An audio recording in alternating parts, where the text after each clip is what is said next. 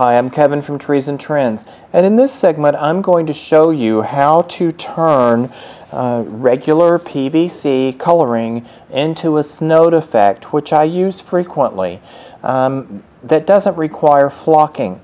So this way it stays neat and orderly, gives you that snowy look that you may want when you maybe don't necessarily want heavy snow or heavy flocking.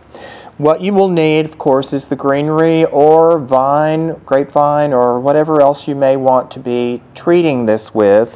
Just a can of white spray paint. It can be gloss or it can be matte. And then popcorn patch spray or textured ceiling or wall patch spray. You can get this at any local store that carries paints and repair supplies. They have the adjustment for them so that you can do light or heavy. I generally do about a medium, but you can play with that some and adjust it accordingly. Now, the first thing that you're going to do, of course, is spray your piece.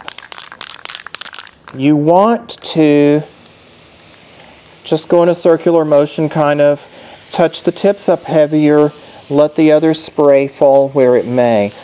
Don't obsess and worry about it being even. You don't want it even. Snow doesn't fall evenly. So, you know, why obsess over that? You just want things tipped up. Now then, at this point, let me lift this without trying to get covered. This is what it looks like at this point.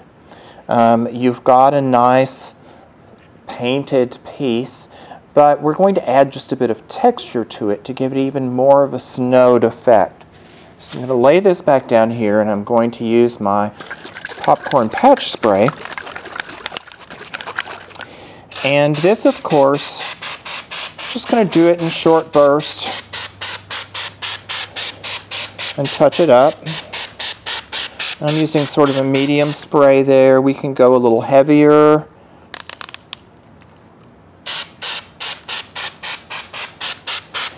And it gives you texture. Now, the wonderful thing about this is, unlike some products, it doesn't yellow over time. So when you're dealing with both time down the years and heat, because we normally store in attics and things, then you don't have that yellowing problem. So it stays nice, white, and fresh.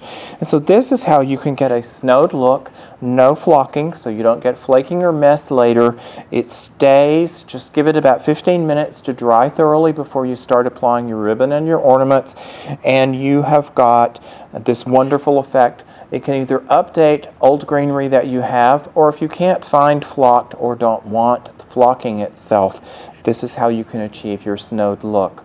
So again, I'm Kevin at Trees and Trends. Shop our stores, find lots of unique things, enjoy our videos, and be you and be unique.